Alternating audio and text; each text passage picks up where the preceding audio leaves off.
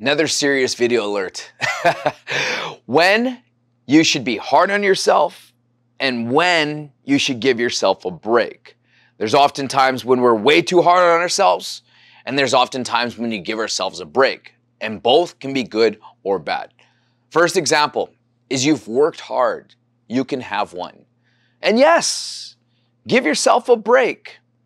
Give yourself one. Like you said, if you're going into the cupboards and you see a chocolate bar or a Toblerone or you go for ice cream and you're like, you know what? I worked my ass off this week.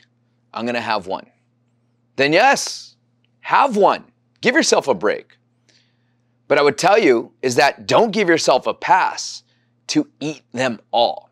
You said one, not them all. And just because you had one bad thing doesn't necessarily mean that your day is completely lost or your week is completely lost. It means that you get the one, you stay consistent, you stay strict on yourself, you give yourself the pass by having the one, but then you be hard on yourself and saying, that's it.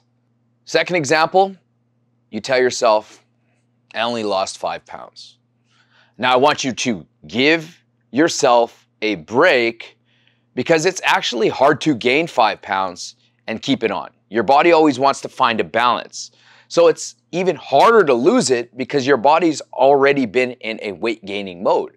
So if you only lose 5 pounds, you got to understand that that's 5 pounds that you could have gained. So you got to look at 5, going to 0, and then losing 5. Gaining 5, getting to 0, and losing 5. That's like 10, right? So you got to understand that you got to give yourself a pass because you've done a lot of the right things to start the process of putting you into the right path. So at this point, you can give yourself a pass because a win is a win.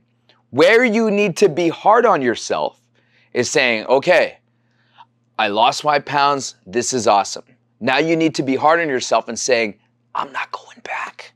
I'm not going back. You have to be hard on yourself and say that I ain't going back and I'm going to continue all the good habits that I built up to lose the 5 to lose the next. Third example, I need a rest day, or I need a rest day, or yeah, I'm taking a rest day. Now you can give yourself a break if you have worked your ass off prior. It's just like you at work, okay? Your work allows you 2, 4, 6 weeks a year off per year, right? And the only way that they're going to give you this time off is if you actually did work for them. Like if you want to get paid for paid time off, you would have had to put in enough hours where they're gifting you holiday pay. So yes, you can give yourself a break and take a rest day, but only if you've been working your ass off prior.